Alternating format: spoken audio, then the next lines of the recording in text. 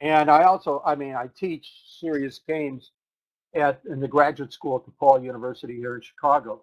And I've been doing this for a while.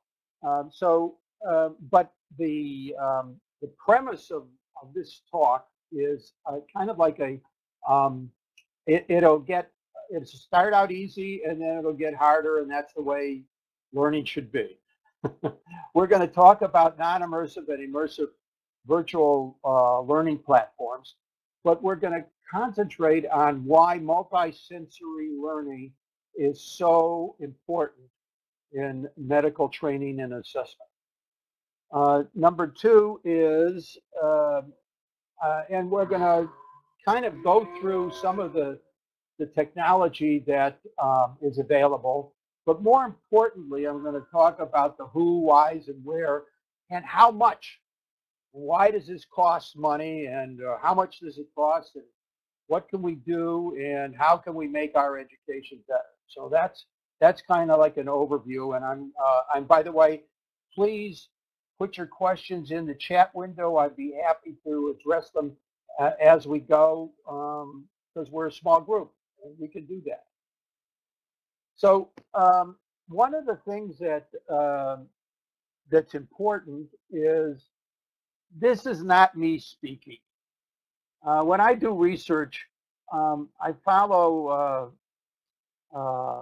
the old adage that if you seen further, it's because you stood on the shoulders of giants. And so this is going to be an accumulation of little bits and pieces of things, and there is a link to everything that I have here. So any research paper, any documentation is there, so you can go back afterwards and look at the whole thing. So so we're going to talk about why virtual reality and augmented reality are such big deals. So hold on.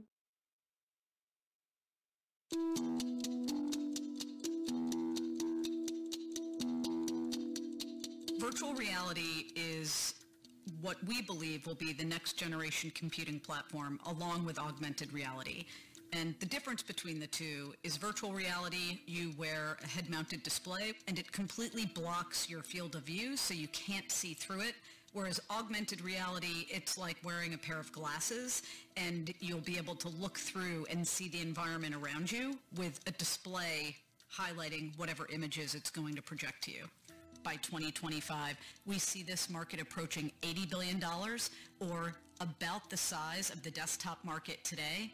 But while today virtual reality is primarily thought of as a place for hardcore gamers to spend their spare time, it's increasingly impacting sectors that people touch every day. For example, it's being used in medical institutions, at hospitals, to train doctors, to teach them how to be better surgeons. It's transforming the ability for educational institutions to go on a field trip and to be able to experience the Great Wall of China firsthand without having to take a trip. What happened here? How did that possibly happen? Hold on one second. Oh. So now that's kind of what we're going to be doing. We're going to be looking at some videos that I've accumulated that talk about why this is important. And if you think about new technology that's going to replace the desktop computer technology in terms of sales, we're talking about a major deal. So this is really important that that we at least pay attention to. And as I mentioned in the beginning, multisensory learning is the key to creating multiple synapses in the brain that transfers short-term information to long-term memory and recall. And the paper that I took this information from is linked here. But we're going to talk about, and we're going to see some examples of environments where not only do you use auditory and vision, but taste and smell, and also haptic responses, and touch. And these are all things that provide us with a sense of reality that increases our awareness and our attention. And those are key ingredients in the learning process. The this is just a kind of, there's a link here to research on the effects on child's performances, but this is, you've seen this this pyramid before, and you can see at the bottom where when you do something and you have experiential learning. In medicine, it's see one, do one, teach one. And because I've done a lot of education, surgical residency programs, and they've used that mantra for years. So, but the key is that how do you do one over and over and over again? And we could take the we could take baseball as an example. Baseball, you've never seen a relief pitcher go out onto the mound without a warm-up. They don't do it. You also see baseball hitters. They have pitching. They have practice to perfect, to do this over and over again. The key is that you want to have what we call in medicine a cognitive warm-up.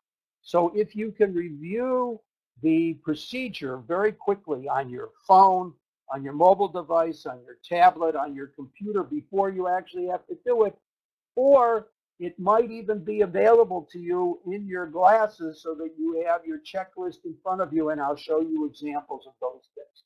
So let's move on, but we're really interested in this bottom, the very bottom base of how we learn is experiential learning. So where does this experiential learning, and where do we get all this from? Well, we get it from a variety of places, but one of the most successful is flight training. Flight simulators have been around since actually World War II, and they weren't computer-based, but there were simulators they tried to create. You don't see a pilot, a commercial pilot, in an airplane that trains in an empty plane. They just can't afford to do that. They train in every kind of environment on a simulation.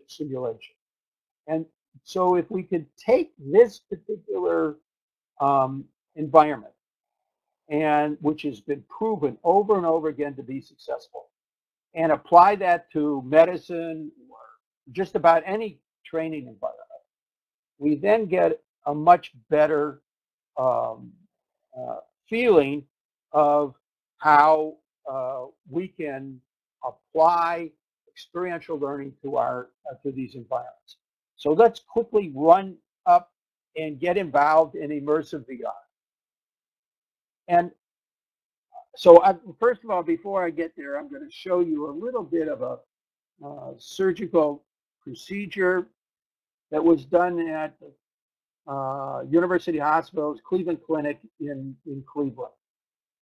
And this is how they did a fly-through of a brain aneurysm and trained their instructors with it. This is using the HoloLens from Microsoft, but these people, surgical theater, have actually created an entire environment. Let me go back here.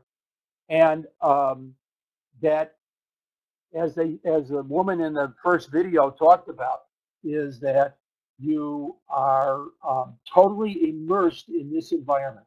You don't see anything else. You hear exactly what is needed to be seen so that your attention is captured by this environment. This is fabulous. The problem is, and I will show you a little later in this program, I have developed a 3D simulation for teaching opiate addiction to nurse anesthetists. And I have, the program is for 52,000 nurse anesthetists. We can't provide them with a $3,500 HoloLens headset. every one of these to use it. So there has to be kind of another way of doing this, but we're going to get to it.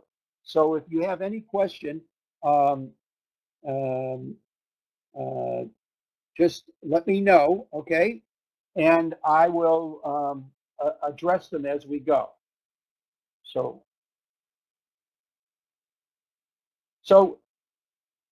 here is a problem that it came up since, it's actually ever since people have gone to war. They have, but it's more prevalent today because we know what it's called. We know what it's called. Before it was depression. Now we know it's post-traumatic stress disorder. And we have soldiers in theater coming back with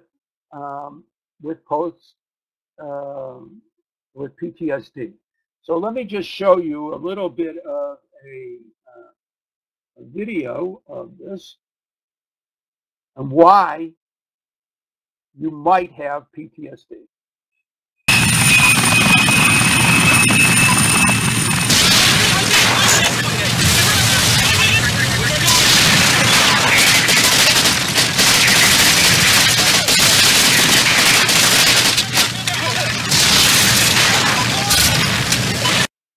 Anybody who's ever been in combat remembers it like it was yesterday. There's nothing like it.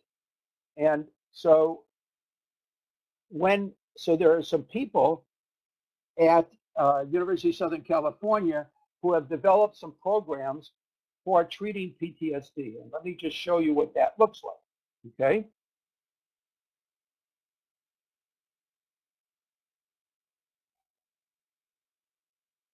The most demanding challenges a human being can experience, even for the best prepared military personnel. Reports say 1 in 5 Iraq and Afghanistan veterans have been diagnosed with some level of post-traumatic stress. BraveMind is a form of virtual reality exposure therapy that combines video game-based simulations with one of the most widely used evidence-based therapies. Making use of the University of Southern California Institute for Creative Technology's expertise in immersive technologies and emotional storytelling, BraveMind is a treatment option with appeal for today's digital generation. BraveMind gradually recreates trauma-relevant scenarios that clinicians can use to help patients confront and process difficult memories in a safe and supportive environment.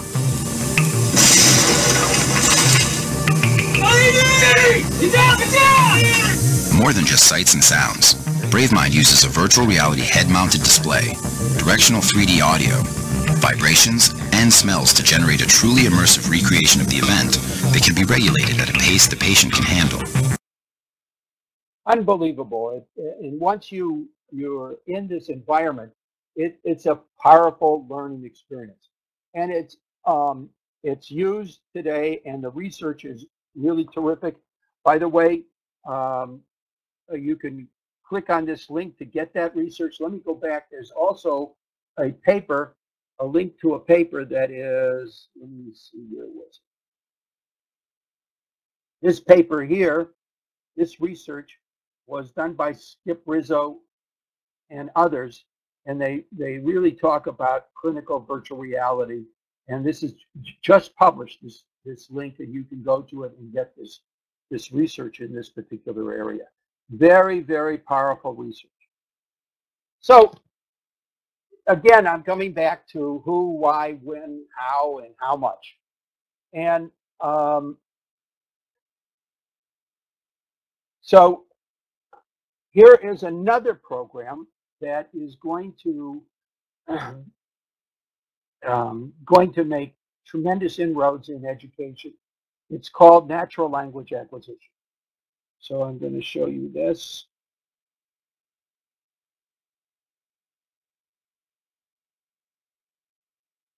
Hello. Hello, Doctor. I'm Dr. Cole. Nice to meet you.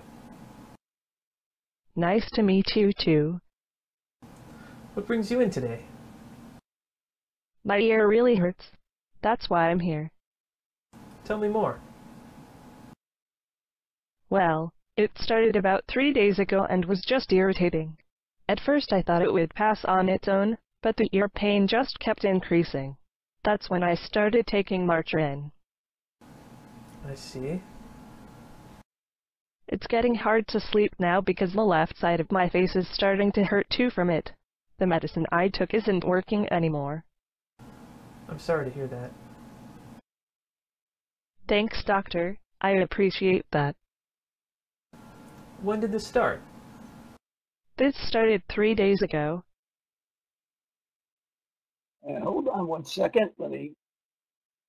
So here is a situation where you get to practice with a patient as many times as you want. And this particular program not only requires that you as the surgeon or the doctor come up with the questions in your own mind and order the questions by hierarchy of needs, but also what's so important is that the results, when we do research, we want to come up with reliable or efficacy of the questions or the person.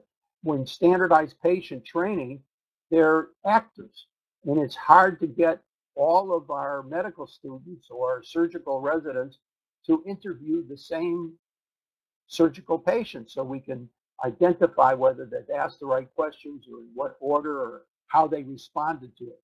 By having a virtual patient, we get that kind of information and could do studies that are much more reliable in terms of what questions they ask, how to interview a patient.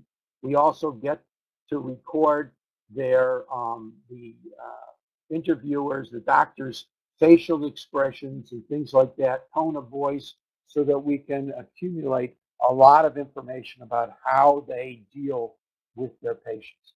This is really critical, and as you know, Siri and Alexa are becoming more important. There was a new program, Google, I forgot what it was called, Google, where it actually used AI, and it was just unbelievable in terms of asking questions that in interviews. I'll put the link in, okay? So this is something that you're going to find more and more in training for medical situations. So now we kind of talked about immersive environments. We want to get an introduction to non-immersive reality. And this is very, very important. Here is a program that was created for the Veterans Administration by people in Orlando called Creative Veterans. Very interesting group of people. In fact, I'm talking to them now about doing the project. But let me just show you what it does, and then I will. Here it is.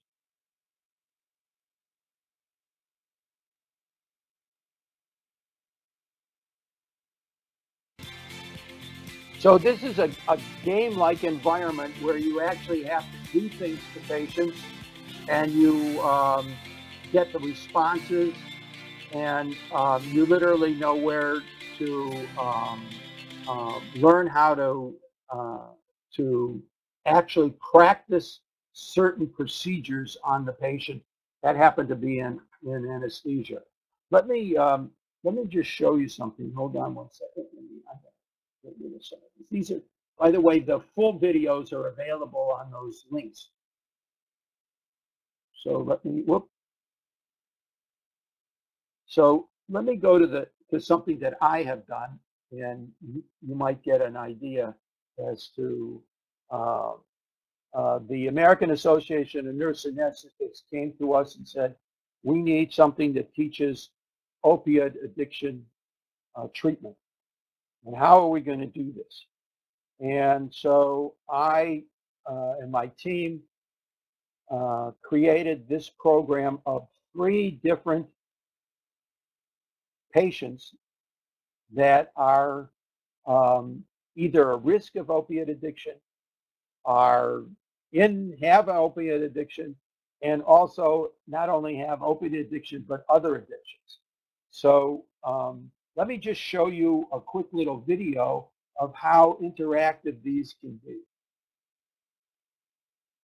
If I can find it, here it is.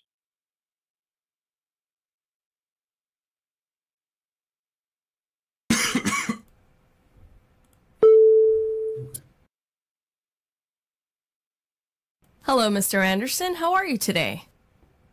I'm in a lot of pain. Please tell me more about the pain. It was a car accident 1.5 years ago. Since then I've had back, shoulder, and neck pain. Nothing works for my pain.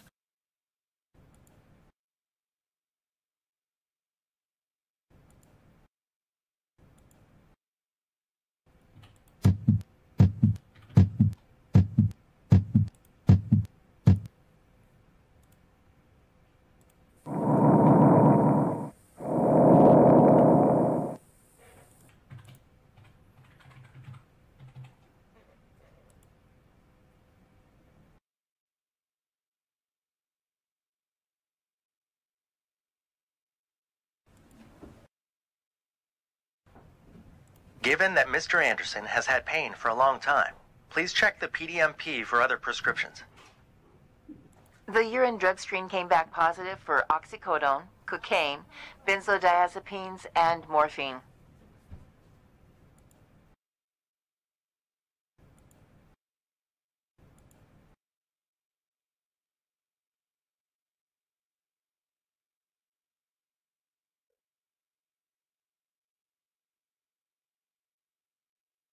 So here is a program that allows you as a nurse anesthetist to actually assess the patient exactly as you would in your environment.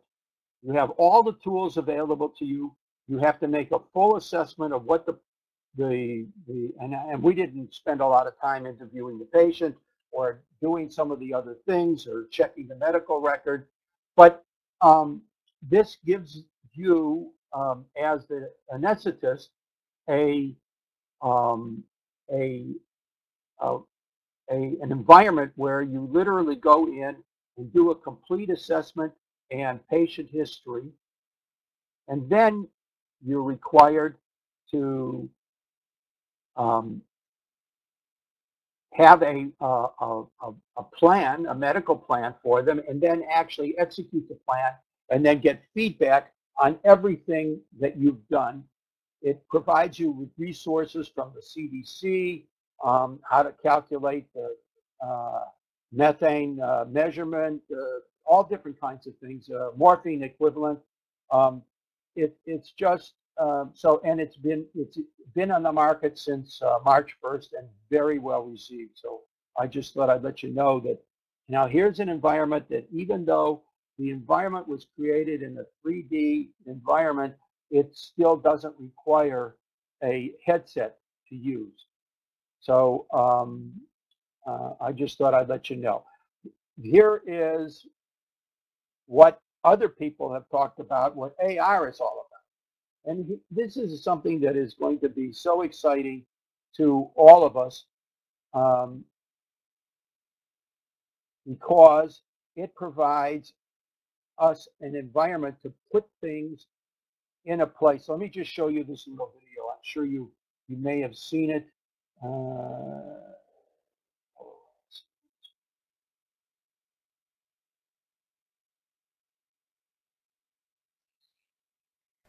We've been teaching human anatomy the same way for 100 years. Students get a cadaver, then they look at medical illustrations.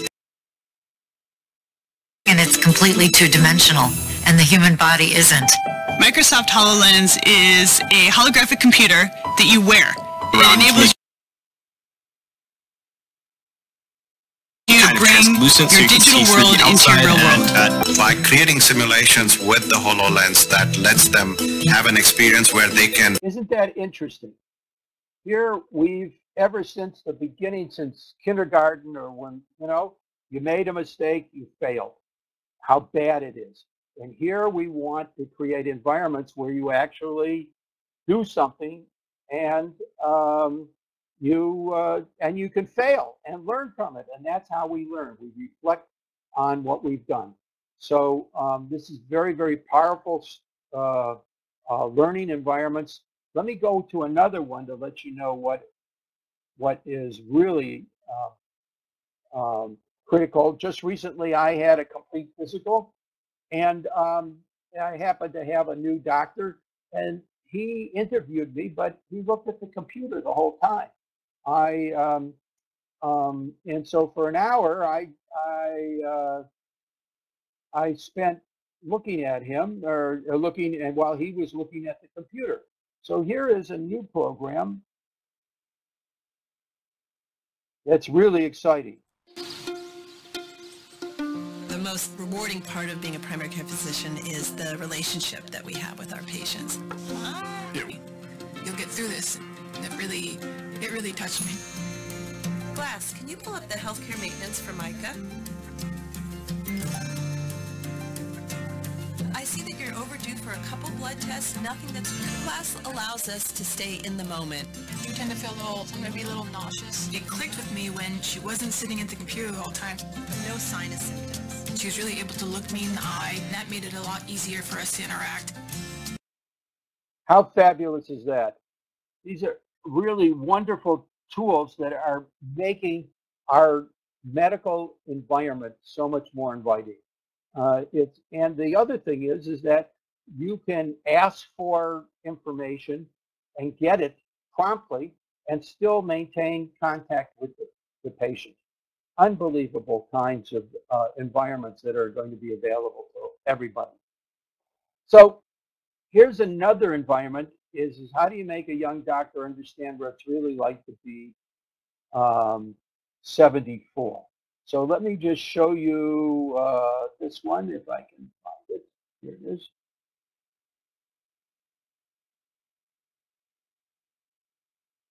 You're put on this headset. We're going to start this experience and you're going to become Alfred for the next 7 minutes.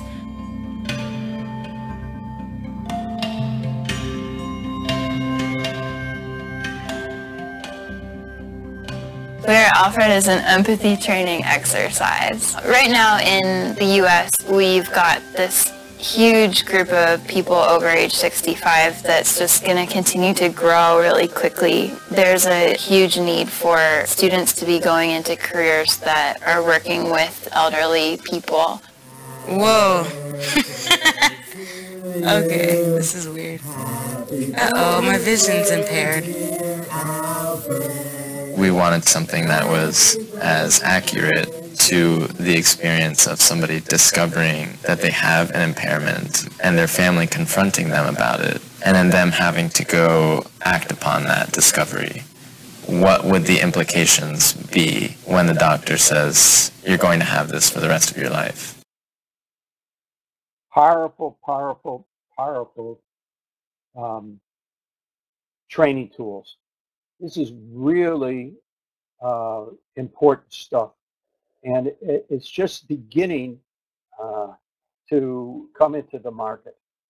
Here, so how much does some of this stuff cost? That's what I get all the time. Everybody says to me, "Well, I like what you do, but how much is it? How much is a case? You know, create a case for me. How much does that cost?" And it all depends. It depends on a lot of things. So I've given you some examples of what some things cost. Obviously, you can create some very low-cost AR environments using Google Cardboard. Fabulous. It still works. It works in a lot of different educational experiences. Doesn't cost a lot of money to have the tool. Almost everybody has a cell phone. And so you can create virtual environments or augmented reality environments. Think of what Pokemon did a year or so ago. Took over the whole field. Oculus has a whole slew of things. I'll get to that in a minute. We can talk about natural language, and here's some links to some of that. Obviously, there's links to the HoloLens. And so I'm going to show you two of these things that are important.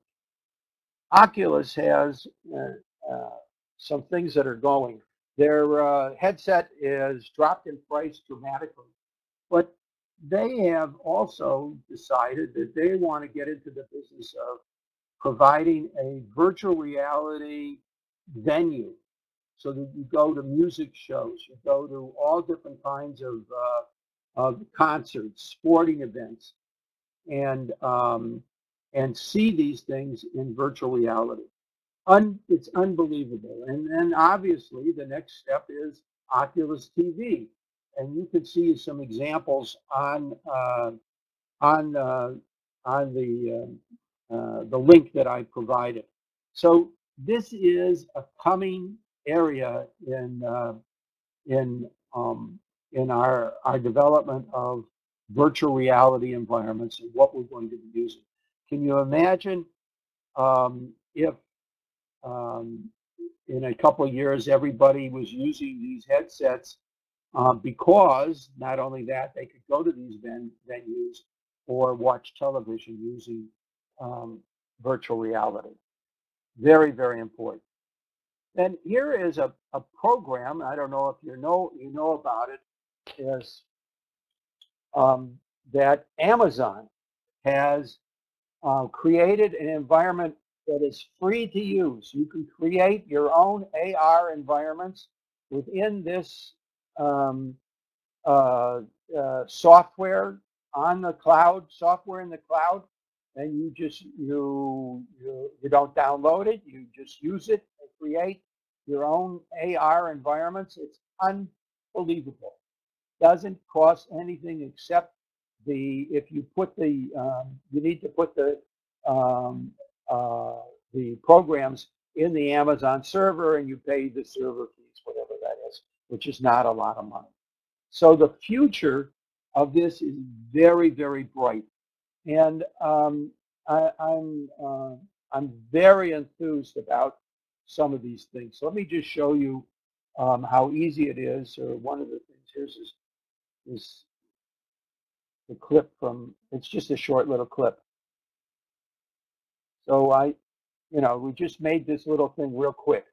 So just to show you that you can do all kinds of things, and it also allows you to use natural language to approximate cases. So there's all different kinds of things that are available. So I am now, this is who I am. I will be speaking at this particular conference, and would love to meet you and talk to you. And let me just say something about Sue and what this conference does. I go to this conference because 300 to 500 of the top people in the country go here, and we get to talk to each other and see what the latest stuff is. It's just unbelievable. So, and with that, I'm going to turn this back over to Sue and let her take over. Sue, do you have any questions at all, Scott?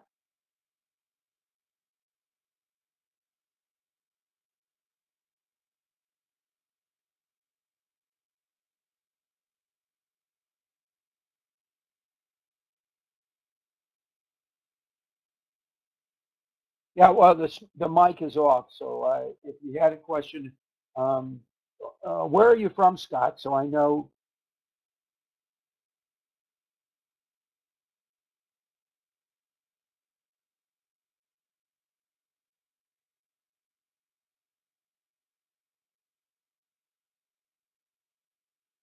Oh, great. Okay, well, I'd be happy to talk to you about, do you also, do you create simulations for the nursing programs there?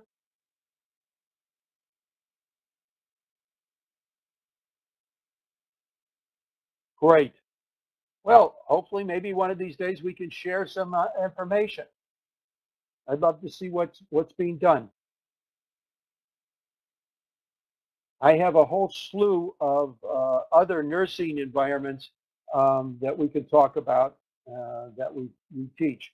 I've done a lot of work in the geriatric area, and also in nursing home treatment for patients.